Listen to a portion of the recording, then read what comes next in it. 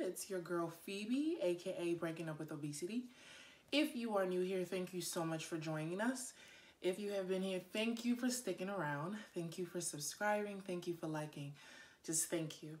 Today's video is not about fitness. It's not about PCOS. It's about this lovely hairdo that you see here. I decided to record a tutorial of how I did my crochet install, and a lot of people asked me to share it the day I was installing it. So I thought, why not just record a video and help my fellow girlfriends look and feel as fabulous as I do. This hairstyle was really random. I walked into the beauty supply store and I saw a mannequin with this hair, and I took a picture of it like 5 months ago, and I never thought anything about it. But the minute I realized we were going to be on quarantine for a little bit longer, I decided I needed to do something with my hair, because yes, I am still working. I am an essential worker. I work in a hospital, so we are not closed. And I told myself I could not look bad just because we're on quarantine. So I bought like 6-pack of this hair and I just kept it in the house. Yesterday I decided, you know what? It's time for a new hairstyle. I'm tired of wearing my head wraps to work. I want to look cute. I want to feel cute. Quarantine or not, I deserve to look and feel cute. So I installed this. It took me about 4 hours to do it, only because I've never really done crochet like this. I've crocheted faux locks in, but I've never did crochet with the individual hairs. So this was the first time for me. In the beginning, it took some time to get used to like the looping and putting it in. But then once I got the hang of it, I flew right through it. And it was an easy process, and it's honestly something that I am going to do again. But enough about the background story. Let's just get to the video so I can tell you all how I achieved this beautiful look. Alright, so first things first, I want to share with you all the hair that I used to achieve this look. I used the FreeTress braid 2x wand curl braid collection. Ringlet wand curl is the style. I got the color 30. And again, I bought 6-pack of these, and this is what it looks like.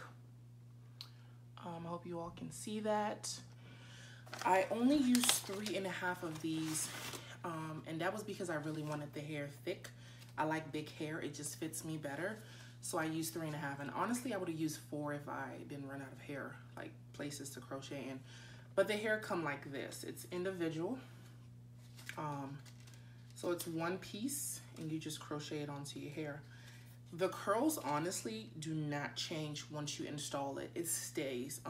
And that's the one thing I'm loving about it so far. I've slept on this hair for like a day now, and I just wake up, shake it, and go, and it looks like this. Like, I don't spray with anything. I don't fluff it out. I literally just shake it up, and it just looks like this.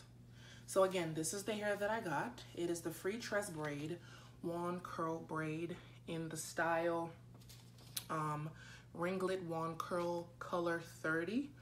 It comes in like 10 other colors, so you don't have to get this color, but as it gets warmer, I tend to gravitate towards like blonde hair. It's just my thing. I just really like it on myself. The darker I get, the better the blonde looks. It's just me. But yeah, so in my local beauty supply store, this was $9.99. I kind of saw that it was cheaper online. It's like $6.99 online. So if you can purchase this online, I will say get it online instead of getting it at the beauty supply store, because they tend to make their prices ridiculously high for no reason. But overall, I do like it. To achieve this look, I braided my hair down into cornrows, just straight backs. The only thing that I did differently for crochet that I see others do on YouTube is, for the first 3, for 3 of these braids, I created a Y. So basically I took 2 cornrows, I did 1, 2, and then I connected them into one going straight back, and that created the Y. And the reason I did that was to help me create this invisible part, which would allow me to part my hair in the middle without you seeing my cornrows. A side part, again, without you really seeing cornrows. I could do a side part over here as well.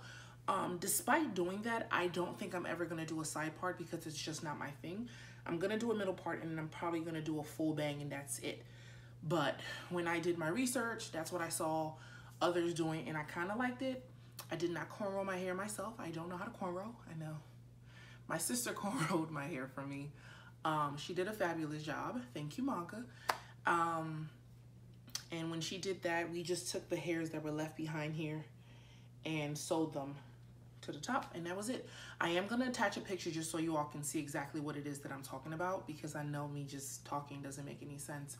But I am going to put up a picture just to show you all how the hair looked when I cornrowed it.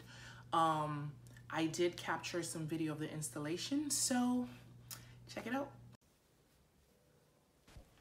So what I am doing here is I am taking my crochet needle, which is one of the tools you are going to need to achieve this style. I'm taking the needle and I'm sliding it under my cornrow. And as I'm sliding it under the cornrow, I'm making sure that the latch is closed, because if the latch is open, it will pull at your natural hair, which is going to hurt a lot. Once the needle is under the cornrow, open the latch, grab one piece of crochet hair, hook the hair onto the needle, close the latch, pull the needle and the hair under the cornrow until a medium-sized hoop is formed. Once you have that loop, what you're going to do is you're going to take the tail end of the crochet hair, fold it over the cornrow, and stick it through the loop. Pause. Once it is through the loop, you're going to take that loop and twist it around your finger. Take the tail end one more time and stick it through the loop. Once you've done that, you can secure the hair by pulling it and tighten it. And what it does is it tightens to the cornrow that is on your scalp. And the reason you are double looping it is because it prevents it from sliding out. Something that I learned the hard way, because as I was doing my hair, it just kept sliding out. This hair is very slippery. Although it looks like it's kinky, it's not a kinky hair. The curls are very soft. So if you do not do a double loop or a double hook, it is going to slide out. That's why I'm just putting an emphasis on that.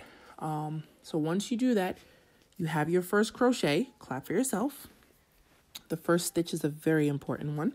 Once you've done that, you can repeat it until your head is covered, except for the front part, because for the front part, we're going to be doing something a bit different to really achieve that invisible part that we are all going for.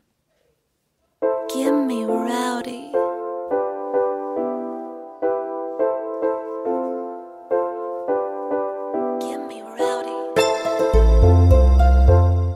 A clamp to keep the hair out of the way, because I was pulling some of the hairs that were already crocheted into the hair that I was trying to crochet. I don't know if that makes sense, but it was frustrating. So yeah, get yourself some clamps or banana clips, whatever y'all call it. Just make sure you have some, because it's very helpful. All right, so we are now working on the front part of the hair, and right here is when we begin the invisible part method. And it may seem tricky watching me do it, but once I explain it and you try it several times, you'll realize it's really not that tricky. What you are doing is you are doing the same thing we've done at the back of the hair to the front of the hair. The only difference is we are not using both tail ends of the crochet hair. We are using just one. So when you put that needle through the cornrow, you are going to hook the crochet hair onto the latch. Pull the needle through with the crochet hair and form that loop. What you are doing is, rather than sticking both tail ends through the loop, we are sticking just one piece of the hair, just one tail. We are going to do our double loop, basically twist and stick it through again, pull, secure, and that's it. That hair that is left over, you are going to flip over to cover the cornrow, and that is the entire invisible method for this crochet look. I know it may seem hard, but I'm going to break it down one more time. So you are going to grab your crochet hair with your needle. You are going to put the needle through your hair with the latch closed to not rip out any of your hairs. Attach the crochet hair to the latch. Close the latch, pull it through, form your loop. Pull one piece of the crochet tail, stick it through the loop, twist, stick it through the loop again, tighten, make sure it's secure, and then you're flipping that hair over to cover the cornrow. And as you can see, the invisible method is already beginning. It's really short and simple.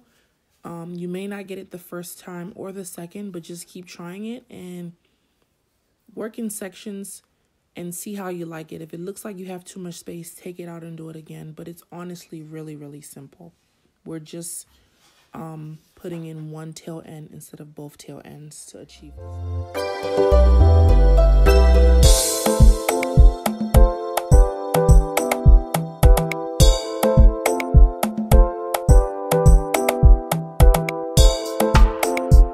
Once you get to the very front of your cornrow, you want to actually divide the crochet hair into smaller sections. Because the hair is really thick, it's going to be hard to pull it through those small sections of your cornrow. So you actually want to divide it into maybe 2s or 3s. And the smaller it is, the neater it actually makes the part look, because it goes from being big down to being small, and it just makes it look even more natural. So that's why I'm emphasizing that you should section the hair off once you get closer to the front of your cornrow. Like to right where my forehead is, I started slowly dividing one piece of crochet hair into like 3s, and it allowed me to have this more natural look. And even my hair was to be blown by the wind, you won't be able to see my cornrow because the hair is just falling in all the right places. Plus it also gives it like this gradient look, like it goes from like light to really full. I don't know, it just looks really great. I hope you guys kind of get what I'm saying. Give me rowdy.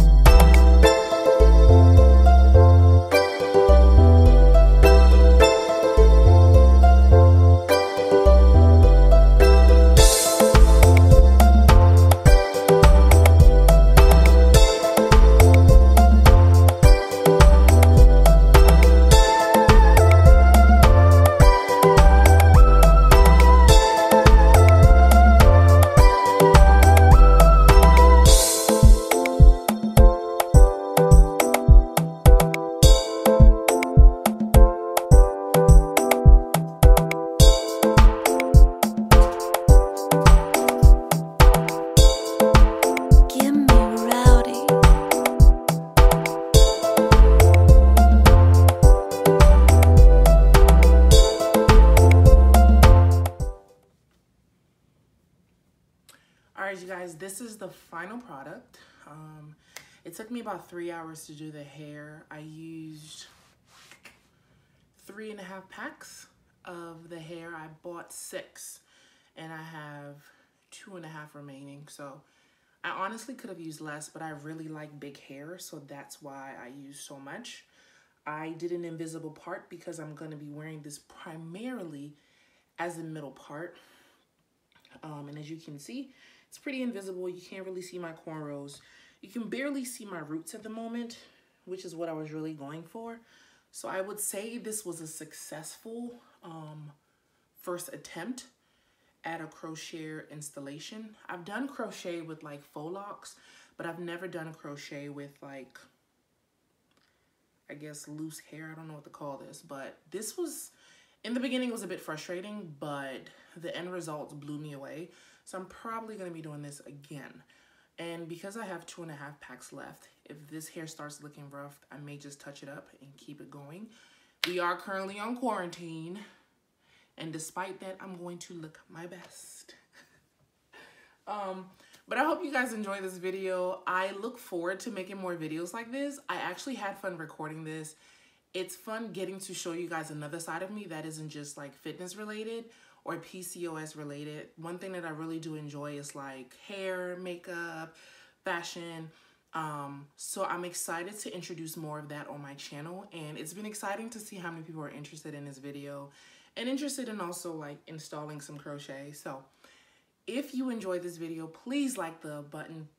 Please click the like button. Oh my God. Click the like button. Don't forget to subscribe. Tell your friends to tell their friends to come here, subscribe, and hang around because I have a lot of amazing things in store for you all. And I'm just thankful that you guys are here with me. Okay, anyways, take care and see you in the next video. Ciao.